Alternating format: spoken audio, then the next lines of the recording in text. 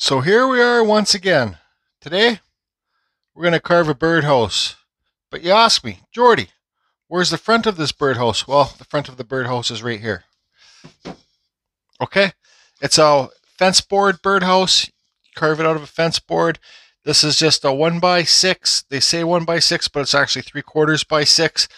Before I start carving, getting into it, I want to say that I'm not a builder. My friend Peter Blair made this birdhouse for me a couple years ago. And I just haven't got around to carving it. But there's lots of formulas if you Google how to build the birdhouse. Okay, so just let's leave it at that. So today we're going to carve the face of the birdhouse. It's going to be a wood spirit. We're going to carve the roof of the birdhouse and maybe possibly the sides of the birdhouse. But this roof hangs so far down, I don't think we're going to carve the sides. So we're just going to carve the roof and the face. So let's start off with the face. Okay, so I got the camera in the overhead.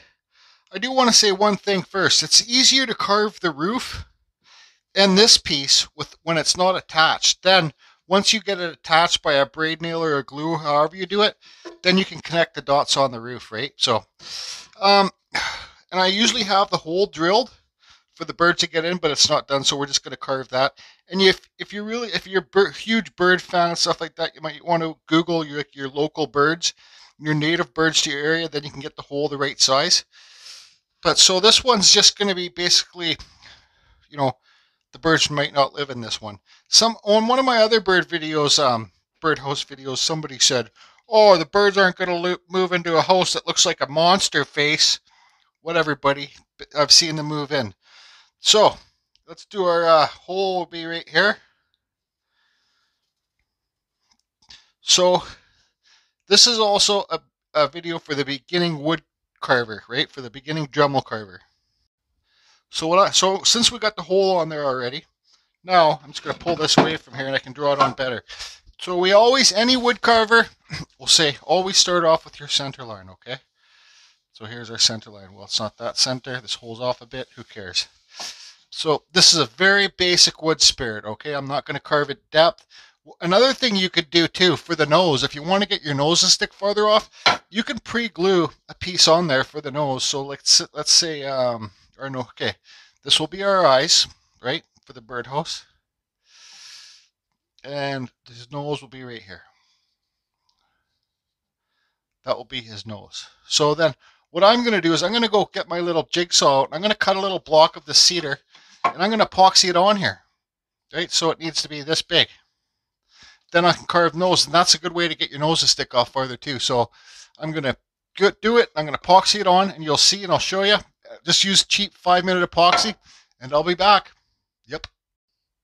It just carved rubber. You ever seen a measuring tool like this? So that's how wide we need it, and this is how long we need it. Anyways, carry on. Okay, you can see here I got the nose glued on, just 5-minute epoxy, dollar store stuff. I'm going to let this dry a bit longer, so we're going to move forward and carve the roof. And another thing too that I did, that Ben Studio on the Lake's probably going to email me and yell at me for this birdhouse, how to make a birdhouse, how to carve a birdhouse, is that I used red pen. He said, don't use red pen when you do your outlines, use black pen. Sorry, Ben. So the roof. Okay, let me get this camera set up better. Okay, so we're going to make this roof look like it has shingles, right? So we're just going to go like this. The more lines you do across, the more carving you got to do. So there's that. Then I'm not going to draw the other side on. I'll draw it on. They're kind of wavy, like an old kind of gnome home thing. But what I'm going to do first of all, this square edge right here, I'm going to remove the wood. This wood right here, all the way down so it's not square. So I'm going to round this edge off, because then your shingles can wrap around the front, right? So what I'm going to do first, I'm going to start off, let's see here. I'm going to start off using this 3-sided Chinese cutting bit. They're super good when you get them brand new, but they don't stay sharp for too long. If you want to sharpen them yourself, you could use sandpaper, whatever. You use your Dremel itself to sharpen these. But once they get dull, I chuck them. So all I'm going to be doing on this birdhouse is just cutting a straight line in here with this, okay? On the lines, probably about so deep. Gurdeep says that deep. Then I got my Kutzall bit here. This is my favorite bit right here, okay? forget about the Dremel bits when you want to get into wood carving. If you want to speed things up and make everything a lot easier, it's Kutzall bits like this. This is my favorite one here. This is a 1/4 inch, sorry, 1/8. It goes in your Dremel, and the Kutzall links listed below. If you want to buy a burr or two, use the code CFusion. You save yourself 5%. Whew, okay, glad that part's over with. So first of all, the Chinese burr cut my straight lines. That if it was knife carving, it would be called stop and start cuts. Then I'm going to come with this and taper away the cuts. So each layer, so this is the bottom of a shingle, bottom, they're going to overhang. Anyways, I'm just going to, it will be sped up, and I'm going to do a voiceover. Okay, so this is going to be sped up pretty quick. All this video is at least twice the speed. I want to say to the very beginning people that have never carved with a Dremel before, this is something that you can do. It doesn't have to be a wood spirit. You know, you could carve flowers on your birdhouse. You can carve whatever you want to do. If you want to carve a whale on it, carve a whale. Carve trees on it, carve whatever you want to do. And another thing too, if you don't think that you're capable of building the birdhouse, just go onto Facebook Marketplace and then just go into your town group and saying, looking for somebody to build you some birdhouses. Because there's lots of carpenters out there that can build these things in 10, 15 minutes, right? So I do suggest that you carve the roof and the roof part and the face separate, then attach it later with however you want to attach it, glue, brad nails, or whatever. So here you see me just shaping the roof. It's good to put some time into this. The nicer your roof is, the nicer the birdhouse looks. I didn't even used to put shingles in before. I just used to do cuts like this, and just that was good enough. Like the slits down it, you'll see. So just remember, if you're a very beginning Dremel carver, this is a very good project for you to do, because it's not really deep carving, right? It's just surface carving. So here's an orbit sander, and I'm just going to quickly clean up the cuts. It's better to do that before you put your shingle slits in. Shingle slits. Yep, that's right. Shingle cracks. Shingle separations. Okay. So here's that Chinese cutter again. So you see I'm just cutting in my shingles, stagger them like bricks. They don't have to be straight up and down. You'll see here I do one really sideways. I did it on purpose. For all you, there's the crooked one, see it? For all you carving fusion haters. Yep, just to piss you off, and just doing a little bit of an undercut there. So birdhouses, and it's good too, because when you're carving the birdhouse, when you get it all done and you think it's good enough to go outside, well, put it outside. You never know. Don't put it outside, you don't know if bird will live in it or not.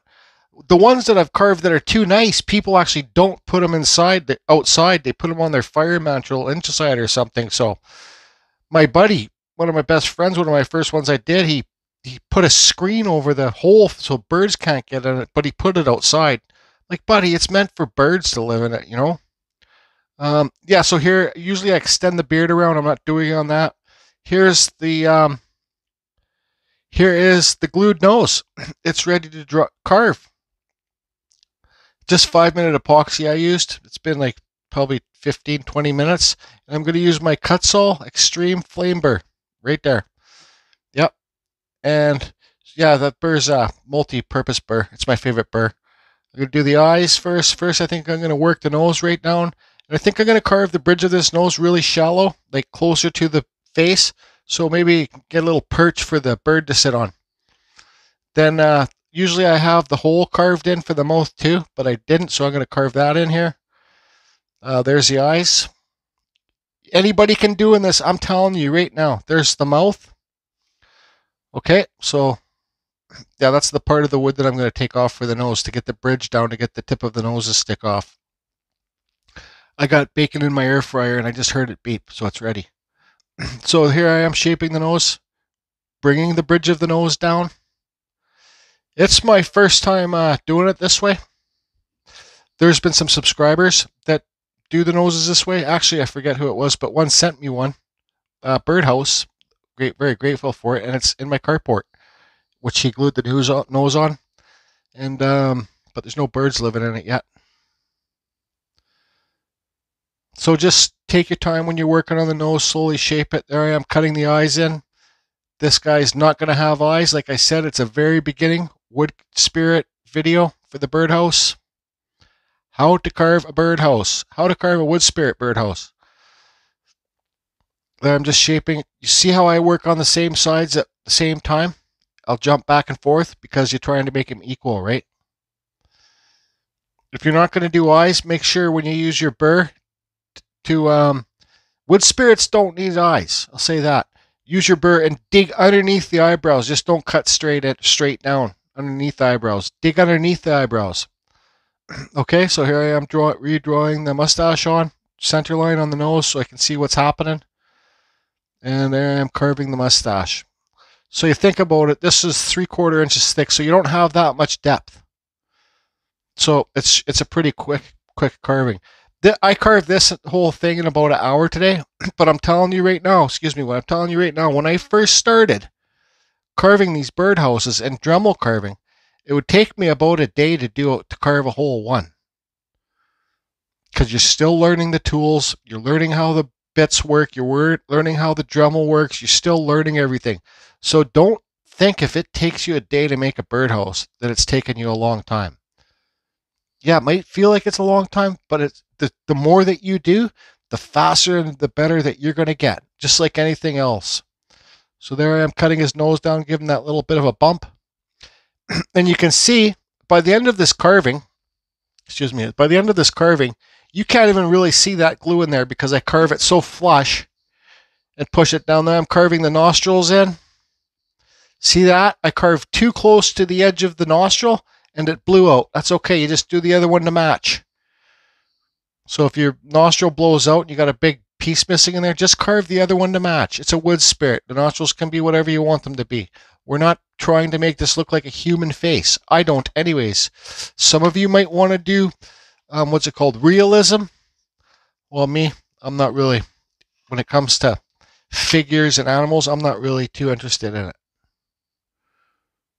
I just like having fun carving. That's what it's about.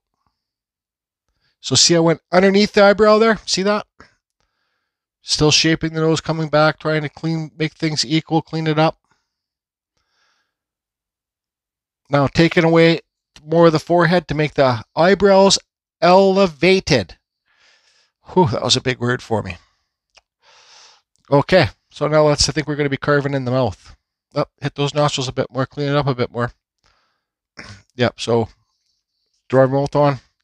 Like I said earlier, find the trees that are native to your land and make the whole size, that size, so foreign birds can't live in your birdhouse if you want. Be careful when you're digging your burr in to cut out a hole like this, because this is when you can jam up your flex shaft. You can jam up your burr and your flex shaft could break in your Dremel or even your fordham. So I'm rounding the backside so the birds don't. Here's some little stairs for the birds if they want to live in there, for the babies when they're ready to peek outside and see the world that we got to live in. Yep, and they got a better bird's eye view of it. Don't they just carve Rob? So taking it down, now I'm going to carve in a bottom lip. So you see how close the mustache is to the beard? Your mustache doesn't need to be sticking that far off your beard, you know, because if you look at if you're going for realism, your mustache blends into your beard basically right when it hits your bottom of your lip. Just feathering it away, making that mustache stand out. Shout out to Studio on the Lake. Here I am quickly cut. I kind of gave him a little bit of a cheekbones. I could have done more. See, I just did one cut, then I rounded the face off a bit. And I'm going to quickly carve these beard hairs in. Okay, just big lines and cross your lines and just go all over the place. Try and do it smooth, right? So everything's smooth. We're not talking about crossing it like X, but you know, like, see, anyways, maybe you'll see what I'm doing on this video. There's a bunch of different ways to do your beard hairs or hair hairs. This is the quickest way. And I just wanted to get this done. I've had this birdhouse at my house for 2 years wanting to get it done. And I'm feeling like a terrible piece of donkey crap right now. I don't know if I got the virus or what it is, but my body is just in shutdown. So I'm actually surprised that I carved this birdhouse today. Believe it or not. I'm going to go to the drugstore tomorrow morning and get a COVID test you can get. So you'll see here, I got to do the edges too, right? So you got to carve down the edges. I should have cut it first and made it not square because there's still square from that edge.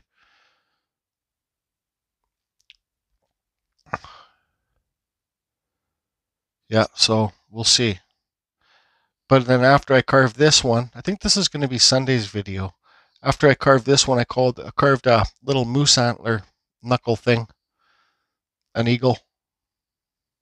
That took me about 10 minutes to carve, 10, 15 minutes. And I was filming. If I wasn't filming, I probably could have carved it in 5 minutes. It's all right. It's just a gift for somebody. But it just lets people see how to carve bone and what burrs. Because antler's basically the same as bone. You got cartilage in it. And ivory too. So there's the flap sander, just quickly cleaning it up. Get rid of some fuzzies. I'm doing this so I don't have to burn as much. Because when you burn, you lose detail.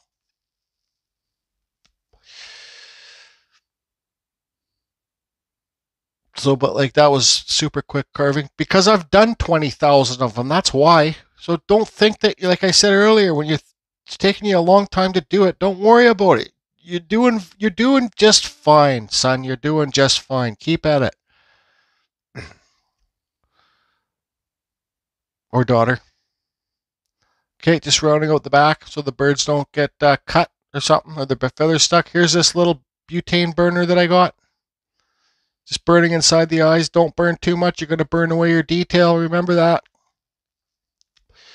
Just my opinion. Just give this a quick burning on the spots where I think it needs burning. Nostrils, beside the nose there. The eyes, beside the mustache. Inside the mustache. And just a little bit on the outside here to give it some extra little bit of textures. Not everywhere. And then flap sand it again. And then you're pretty well good to go.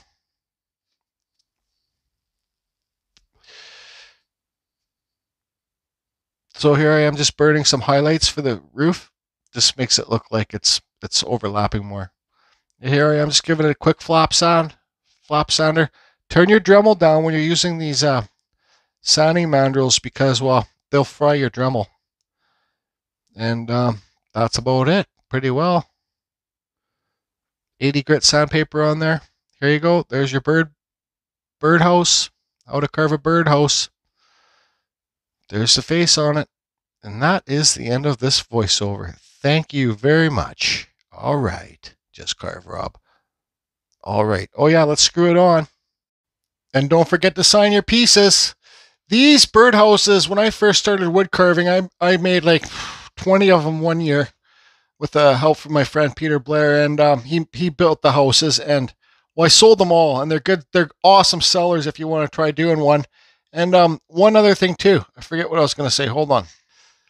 You can put any type of finish you want on this, but I think if you want to make a birdhouse and put it in your yard or sell it, you know, if you put a clear coat on it, the birds might not move in until a year later because of the smell of the chemicals, right? So just kind of remember that. Carry on and have fun. And thanks for tuning in. I hope you enjoy carving your wood spirit birdhouse. Carving Fusion. Over and out.